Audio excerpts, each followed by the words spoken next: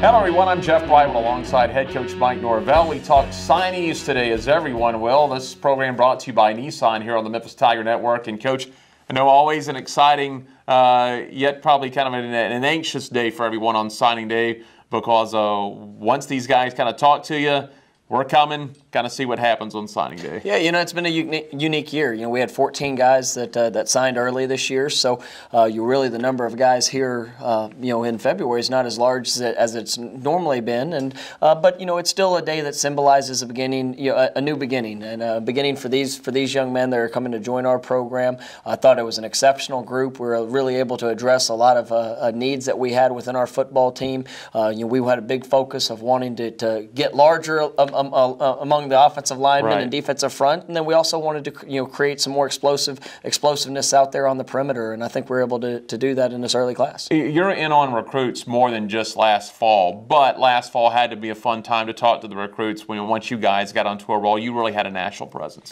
Oh, it's great. Finishing up the season 23rd in the country, being on national TV as much as we were, and then the way that we played. It's an exciting brand of football, and every high school we went into, the quality of the recruits that we've been able to attract has been pretty remarkable to see, and there's a real buzz around Memphis Tiger football. It's got to be fun to go either to a school or to a home, and they see that Tiger logo, and they know now that's the Memphis Tiger logo. The Tigers are here to watch me. Yeah, and it's something that kids, they're funny. They watch their friends. They get to see they really track the history and past classes and how guys have gone in and been able to achieve success. We've been able to play 35 freshmen in our first 2 years here, and we've had the best signing classes in school history, and we feel like we've been able to add to that group here in this year's class. We didn't have as big of a number, so I knew the ranking wouldn't be that wasn't going to be something that would probably jump off like in past years, but the quality of the young men that we've been able to attract to our program is an all-time high. And really last year's team going into recruiting, as far as what you show these guys, is that anyone can maximize their potential at Memphis, whether you're a blue chipper or whether you're someone like Anthony who came in as a walk-on and really what he did to make himself an All-American. Yeah, and I mean we tell kids all the time, this is a program that's built for playmakers, and that's our job. That's what we want to be able to market these guys, to showcase them in a unique way. You look at a young man like T.J. Carter who had offers from all over the country, but he truly looked for the right fit for himself, and to come in as a freshman and play at the level which he played. Nobody's asking who he is or the decision of why he came to Memphis right now, because after following up an All-American campaign, he definitely put himself in the right position. All right, Coach, let's talk about a few of these guys. Let's hit some specifics here for some players that are already enrolled in school. Let's start off with Keith Brown, Jr. out of Madison, Mississippi. Keith's a young man we're extremely excited about. Graduating Jannard, that was a very dynamic player that we had. Jannard was able to do so many different things, and Keith really brings a lot of that similar mentality and traits. He played defensive line his entire career up until last season, and so he's a guy that's used to being on the edge, being able to attack a great pass rusher. But then last year he moved back to the inside linebacker spot and was a first-team All-Conference player from Northwest Mississippi, and then also was led their team in tackles. So he's a guy that can play sideline to sideline, but definitely has a great physical presence. Tell me a little bit about Antonio Gibson now. He's going to be a wide receiver. He's originally out of Stockbridge, Georgia. He went to East Central Community College. Well, Antonio is a guy, graduating at, Anthony Miller. You see, Phil Mayhew, guys that have obviously have had great success throughout their career as Tigers. We wanted to bring another experienced receiving threat, and Antonio is another unique athlete. He's a bigger body, 6'2", probably weighs about 225 pounds, I think, is what we weighed him in at this morning. But he can run. He can run, change direction. Has played running back, has been in the slot. We think that he is a dynamic weapon, and one that we already had a month with him, and our guys are raving about the explosiveness that he has. So we're definitely glad to have him on campus. Coach, to wrap up the players that are already enrolled, I know someone that you're really familiar with will be Brady White, the transfer from Arizona State. And number one, the thing that stands out to me, graduated in 3 years. No, Brady's an exceptional young man. Yeah. I was fortunate to be able to recruit him at Arizona State. He's a number 2 quarterback in the country coming out in high school.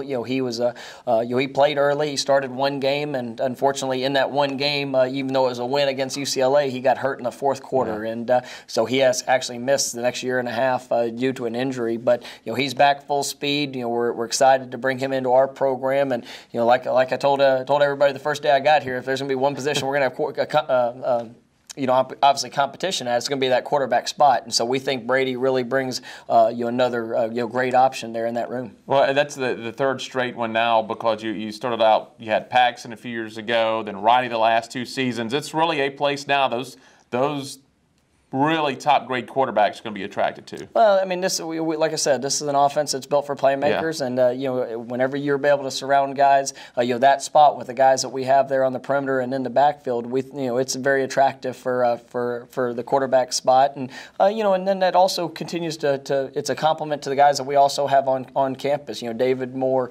Connor Adair, Brady Davis, and then Brady McBride, who's somebody else that signed here in this class. So we got a great group, and we're excited about that competition. Now, Coach, let's take a look at your early December signees. They've been announced, but let's kind of touch on these guys. But first of all, on these early signees, what's the goal of this group coming in? The biggest focus for us was continue to emphasize the size and athleticism up front. I mean, that was a big key. Being able to get the 2 early signees on the offensive line, and then the 2 big signees on the defensive front. That allows us a lot of flexibility coming into signing day. We also wanted to add some explosiveness on the perimeter. We were able to get 3 dynamic players there on the edge that we think can line up in the slot, in the backfield, even outside at receiver, and then big safety there in Quindell Johnson, and then also big Jeremy Tate out at wideout. So we were able to address a lot of different needs that we had, and I think we were able to really become a bigger and faster team. Fans have seen the story. They've read the release. They know the names kind of, but let's get your thoughts on these players. Let's run through them. Let's start off with Keith Brigham, a defensive lineman out of Normal, Illinois, and actually coming from Pima Community College. Yeah, Keith was a guy that we pinpointed there pretty early in the process, and he was actually overlooked by a couple different schools there early in the process. But we thought he was a great fit. He's 6'3", 265 pounds, can play defensive end, a guy that we think can come in and really compete to replace what Christian Johnson has been for us. Is explosive, physical, can run all over the field, and definitely going to be a dynamic player. Another guy on the defensive side, a defensive end, is Chris Clark, 255 pounds. He's 6'3", out of Sardis, Mississippi, went to North Panola. Yeah, Chris was a young man that really jumped out at our mega camp that we had this summer, and Chris was by far the most explosive defensive lineman, and I think he tried to take every single rep that he could. Was a dynamic as a pass rusher. Being there from North Panola, that's really local for us, and we're excited to bring a guy with his size and skill set. Chris has weighed as much as 270 pounds. Now he's down to around 250, so we think he's going to be able to play that defensive end spot for us. But you never know; he might even be able to grow into a guy that can move down in the interior as well. Coach, let's go to the offensive line here. 6'5", 285, out of Sharpsburg, Georgia. Evan Fields, he was in the Georgia Junior Bowl game, and also interesting, he was a high school wrestler, and I've been around some high school programs. They like their offensive players or offensive linemen if they can get into a wrestling program just because of the athleticism. Yeah, I love his athleticism, love his size, and love how nasty he plays the game. He's a big athlete. He's a guy that can pull and get up on the second level. He is definitely going to be a young man that we think is going to have a bright future. Will have an opportunity to play early just because of high intelligence. And like you said, the athleticism that he displays out there on the field. Coach, a running back, 5'9", 175 pounds, Cameron Fleming out of Cedar Hill, Texas. Cedar Hill High School averaged 9 yards a carry in high school. Yeah, those explosive players, that we've kind of accustomed to here in Memphis. We think Cam fits right in the bill with that. Cam, his junior year, set a national record for kickoff returns for a touchdown. He's definitely a dynamic player from Cedar Hill High School. One of the top high school programs in the state of Texas. Really can do it all. Can line up in the backfield, can play in the slot, and then like we talked about is the gifts that he brings to our special teams will be fun to watch. Got a unique player out of Yazoo, Mississippi, and Kenneth Gainwell, 5'11", 185. He was a 3-year starter at quarterback, but I think you guys kind of see him as a guy you can plug in a lot of positions to be explosive. Kenny is probably one of the most dynamic athletes that I've ever recruited. He can play running back, slot receiver. He was a 3A state player of the year in Mississippi. So he was a special talent. Went and played in the Miss Owl game and was actually the offensive MVP of that game coming in. But we think we got a special steal there with Mr. Gainwell. We move along to a state champion and a state champion MVP, Troy Hurst. He was a running back, wide receiver, stands 6'2", 185 pounds. Comes out of Greensburg, Louisiana. Yeah, Troy is another one of those special athletes. I think he started 5 or 6 positions in his time there. At St. Helena, and I mean he is definitely a unique talent. He's 6'2". He can play in the backfield. He can play at receiver. Great ball skills. He's got the right mentality from a physical nature. If he ever finds himself over on the defensive side, but he's a young man that's going to bring a world of talent to our program, and we're definitely excited to have. Quindell Johnson, 6'1", 185 pounds, played in the defensive backfield mainly as a safety out of New Orleans, Louisiana. His team back-to-back state championships. Yeah, and he was a quarterback of that secondary. And Quindell is a extremely intelligent young man. Can make plays sideline to sideline, and when he puts his pads on you, you pretty much stop. So a great tackler coming from the second level, and we think we got a great player that's going to come in and be able to help our program here early. We stay in Louisiana, in New Orleans to be specific, 6'3", 275-pound offensive lineman, Titus Johnson. Titus Jones is a great player. He's 6'3". He's already grown. He's at 275 pounds. He's probably pushing past that right now. But one of the best athletes I've seen up on an offensive line at the high school ranks. Very technical. He had multiple Power 5 offers when he committed here early last spring, and was able to stay true through it. Battled an injury there his senior year, which was kind of held out of. But he's already back to 100%, and he'll be a young man that can come in and compete at a very early age. Always interesting when you get those high school teammates. Like he was Quindell Johnson's teammate, so you put Johnson and Jones together. They're used to working together. No question, especially when you're talking about state champions. Right. And those guys know what it takes to win, and they're excited about being Memphis Tigers. Kind of an athlete out of Jackson, Tennessee, Alec Long. Oh, Alec is a great player. We think that he was a guy that this past year had to actually sit out, kind of like what Darrell Henderson did. Right. Making sure that he finished up. There are a couple things academically, but now to be able to add him into our program. He's a versatile athlete. Was part of a state champion team there at Liberty Tech. They got to the state finals for the very first time in their school history. He was an all-state performer. An all-star in every capacity. Great defensive back. We think he can play safety. We think he could possibly bulk up to even be one of those outside linebackers. But he was a guy in high school that returned punts, and to see that kind of versatility, he's a special athlete. Let's move along. Brady McBride, at 6 foot, 195-pound quarterback out of Coppell, Texas. Well, Brady is a special talent as well. He's a 3-year starter. I've been watching him throughout his career. He's the son of a coach, and so he is an extremely intelligent, great manager of the game. He's a very elusive guy coming out of the backfield when things break down. But he's thrown for over 7,000 yards in his career, and we think he's a 2-time district MVP there in his district there in Texas. He plays at the highest classification, and he's definitely a winner. We're excited about him. And a combo you might see in the future, some guy he might enjoy throwing to, is our final guy in this group, Jeremy Tate, 6'4", 210-pound wide receiver out of Columbus, Mississippi.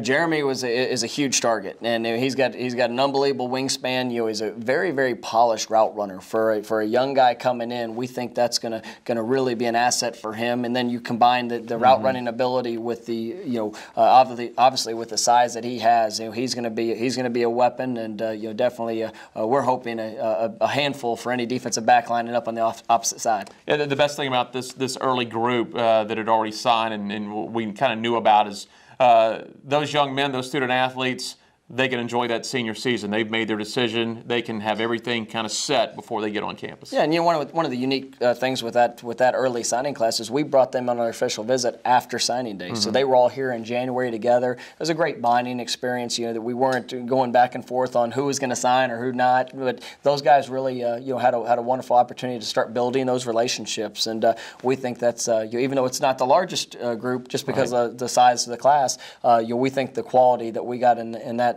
class was special. All right, Coach, now let's get into the really fun part of signing day. This is the one where everyone follows the internet, the papers, and the media. Are they out watching this guy, watching that guy? We're going to find out who is going to sign. So let's get into these guys. Let's start it off with Jalen Allen. He's out of Humble, Texas. an all-district linebacker, helped his team to the state semifinals. You know, Jalen is a young man from Atascocita, which we've had a great stretch with Patrick Taylor, Coy Fairman, Trey Hamilton, that are already from the same school. And, Jalen's a young man that really developed late in his career. And he played a good amount there as a junior, but his senior year really burst onto the scenes. He's 6'2", probably close to 220, 225 pounds, a guy that is explosive coming off the edge, very versatile linebacker prospect that we think is going to have a great career. Let's move to Montre Bonner. He's 6'3", 235, big defensive lineman out of Raleigh, North Carolina, went to Fullerton College. He's first-team All-American at Fullerton. Yeah, Montre is a special pass rusher. He is, in 2 years at Fullerton, broke their all-time sack record, had 30 sacks in 2 seasons. You mentioned being a first-team All-American. We think that he's a guy that can come in and make an immediate impact. Like I said, that was one of the things we wanted to address in recruiting, is being able to impact the quarterback, and Montre was as good as anybody in the junior college ranks there this past season, so we're glad to have him on board. You talked earlier about building depth on the line. You're going to have some seniors this year, but you got to look long term. You went to Isaac Ellis, 6'2", 310 pounds, coming out of Carroll High School in Monroe, Louisiana. I know as a coach, it's pretty fun to see the guy already tipping 300 coming in as a freshman. Oh, and Isaac is another one of those big athletes. He's 310 pounds, but he moves like he's 260. And he has actually started on both sides of the line there at Carroll. Don't be shocked if you don't look up and see him doing a little bit of double duty during his time here. But he's an extremely smart young man. Who had to fight off some guys late trying to come in and get him. But we're definitely glad that Isaac is a part of our team, and he's a guy that can come in and probably contribute early. Let's go back to the defensive side of linebacker here, a local kid out of Lausanne here in Memphis, and Niall Love. Oh, Niall's an explosive player, and I've loved watching his progression throughout his career. Niall's a great athlete that's lined up at tailback there at Lausanne, but just brings a tremendous playmaking ability there. All over the field. Is a guy that's made a ton of tackles throughout his time there. I think he had 10 takeaways from the defensive side of the ball, and like I said, to be able to line up while playing linebacker and flip over and play running back, that's definitely a special skill set. Coach, an offensive lineman, another big kid out of Glendale Community College in Arizona, 295 pounds, 6'3", Manuel Arona. Oh, Big Manny. We're excited about him. And, Manny came the very first weekend in January. I've had a relationship with him over the last few years, and, unbelievable progression. He's actually only played football for 3 years. And so we feel like, much like Roger Joseph last year coming in, we think he has a huge upside, with his future. But Manny turned down, I think it was 5 or 6 Power 5 offers after he committed to Memphis, and stayed true to us, throughout this process. And that was definitely a good commitment, and even a better feeling when he signed. It's always interesting when you sign an athlete like that, regardless of the sport. They've not played it very long, but they've accelerated their development. Number one, you should probably have a lot of fundamental stuff you're going to have to coach, but you don't have to coach out a lot of bad habits either. No, and these are guys that love playing the game, and he's excited about the opportunity here in Memphis. He's been able to sit back and watch Dustin Woodard, who's also from Phoenix area, and come in and start for his first 2 years. And we do have a need. Graduating Gabe Kuhn, Leo Lefele this last year. Those guys, we needed a little bit of depth and guys that can come in and play early, and we feel Manny's one of those special players. Him, Isaac, Titus, that really are going to provide a lot of competition and depth along that offensive front. Another interesting story, you just talked about Arona only playing for 3 years. Cam Wilson, 6'7", 232-pound linebacker out of Hueytown, Alabama, did not start playing football until his junior year. He's going to be that guy at 6'7". He'll be able to see over that line. He's really going to be able to see what's going on in that offensive backfield. Yeah, Cam was a basketball player coming up, and his junior year he went out and started playing football, and he actually played wide receiver and tight end. And unlike most basketball players that come through just starting to play football, Cam came in with just an unbelievable natural tact for contact and physicality, and that's what I loved. And being able to watch him, he's really good in space. He's got a great sense of being able to create separation, and like I said, he has that physical mentality. We think that Cam has an opportunity to flip over to the defensive side of the ball and be a great pass rusher, be a guy that can be on that defensive front that can really cause havoc, especially with the length that he has. All right, Coach, you mentioned earlier that's a look at the signees.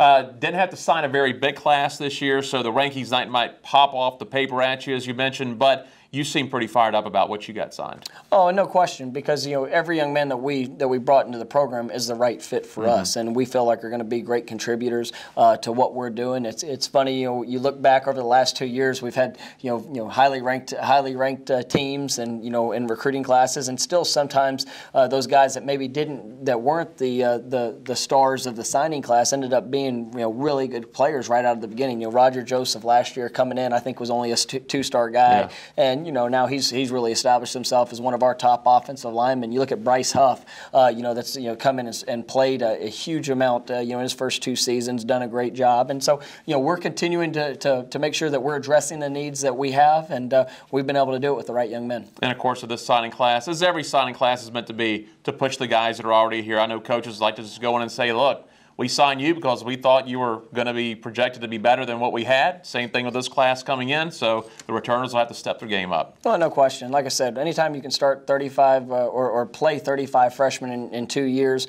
we have a great talent base. And being able to add prospects like we've had today, we know that number is going to continue to increase, and there's going to be a great competition, because not just for now, but for the future to come. Coach, sounds exciting. It was a pleasure, and have a lot of fun. Signing day, I know, is always a fun time for coaches. Thanks so much, and go Tigers. That is head coach Mike Norvell. I'm Jeff Brywell for our Signing Day show, brought to you by Nissan on the Memphis Tiger Network.